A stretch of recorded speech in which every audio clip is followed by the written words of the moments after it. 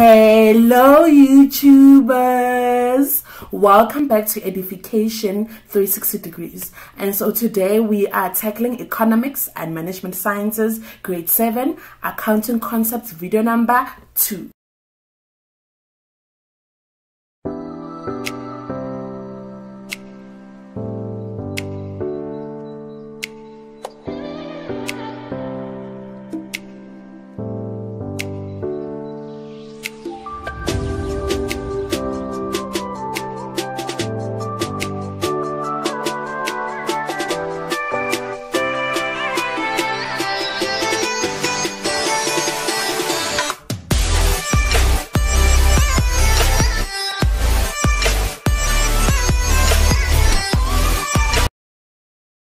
In the previous accounting video, it was accounting concepts video number 1. We looked at what is accounting, capital, assets, liabilities, income, and expenses. And so for the sake of this video, we are focusing on accounting concept number 2, and we are going to be looking at the following: profit and loss, banking, budget, savings, financial transactions, and records.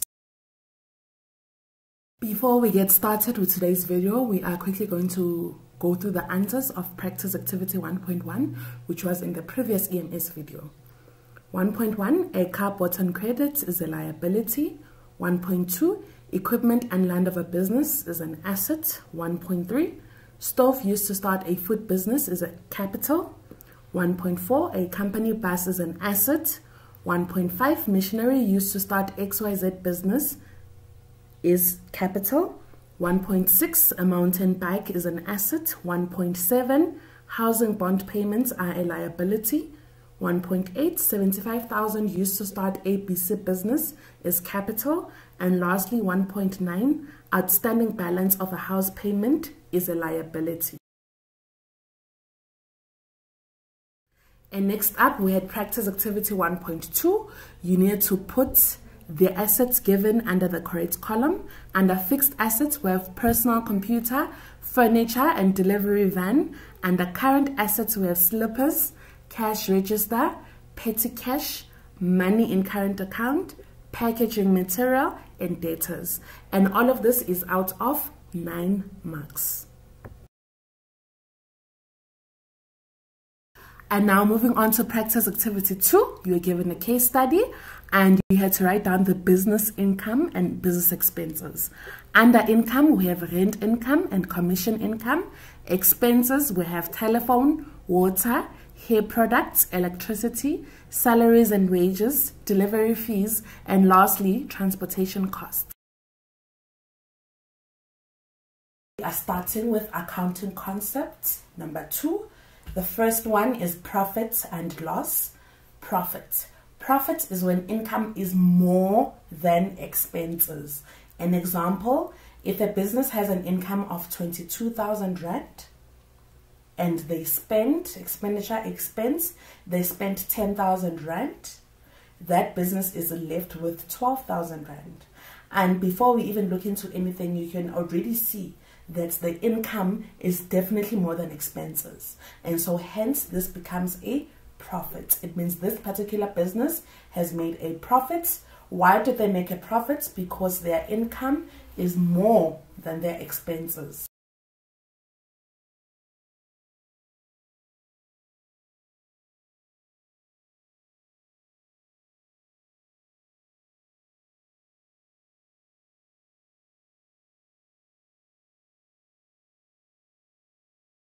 And now we move on to loss. Loss is when expenses are more than the income. The example that is there on the screen, this certain business has expenses of about 23,570, while they only receive an income of 17,750. Before we even do any calculation, you can already see that their expenses are more than their income, meaning that this business has made a loss of how much? A loss of 5,850.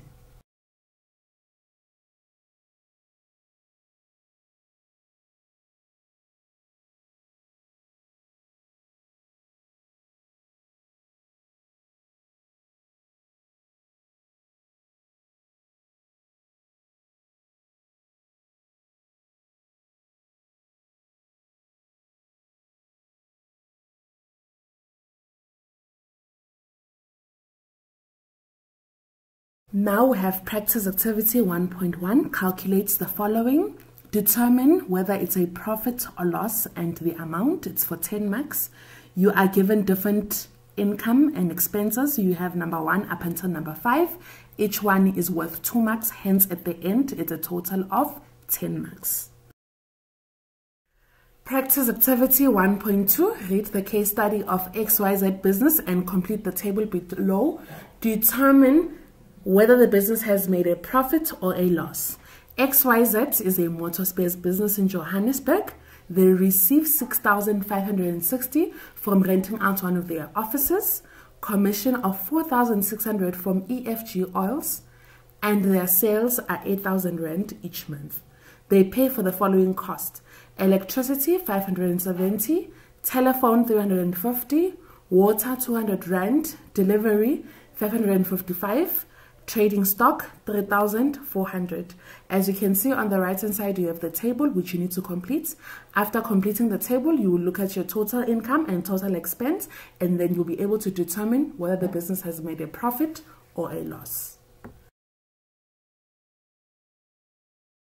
This bank account assists the business to be able to deposit and to withdraw. Deposit means putting money into the account, and withdrawing means taking money out of the account. Bank statements are issued to the business to show the financial activities that have happened into the account in a specific period of time. Budgets. A budget is a plan of the money that you will receive and how you intend on spending it. The importance of having a budget is to live within your means and to not overspend. Budgets are not only for businesses, but also for individuals, families, and organizations.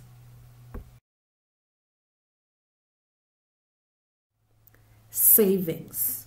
Savings is money that is put away for something that may be needed in the future. Saving is important because it helps us to plan better for the future. There are 3 types of saving accounts. The first one is a notice deposit. You earn interest and your money is available after you have given the required period of notice. The second one is called a call deposit. You earn interest and your money is available whenever you need it. And the third one is called a fixed period. An account where an amount of money is invested for a fixed period at a fixed interest rate.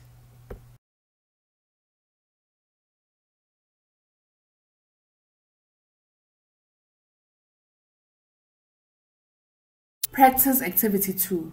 1. Define the following terms. A. Budgets. B. Savings.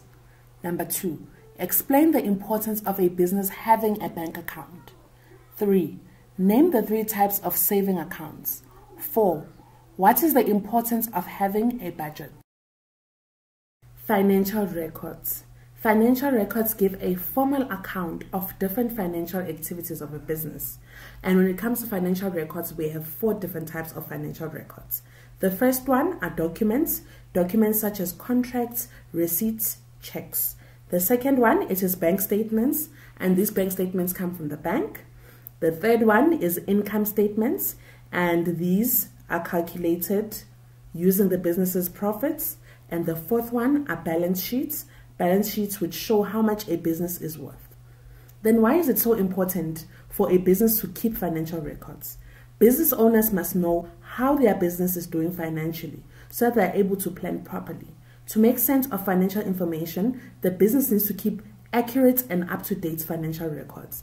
And most businesses would then use a person that they call a bookkeeper.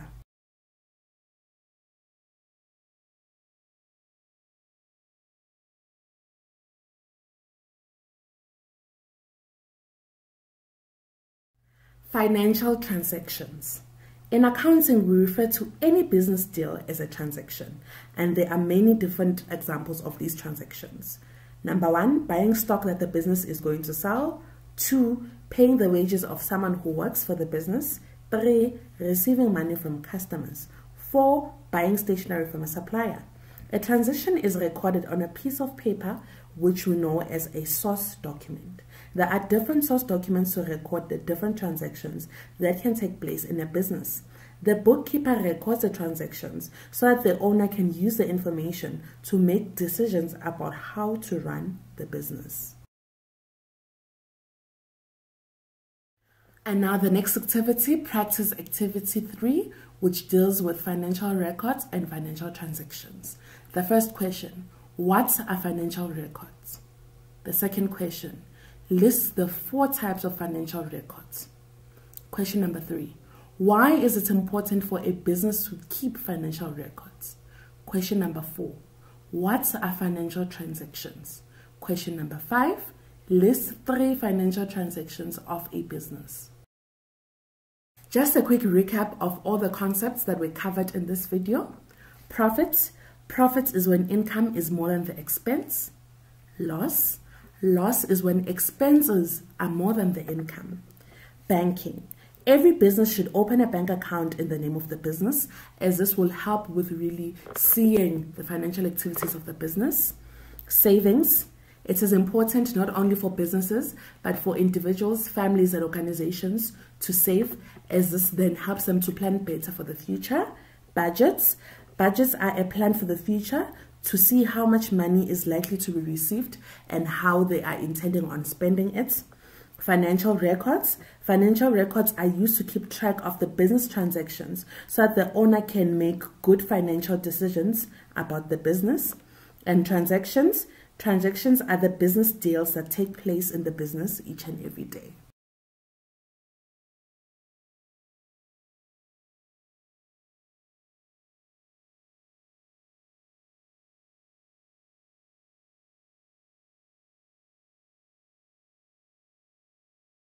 And that is it for today. Thank you so much for joining us as we're discussing accounting concepts number 2.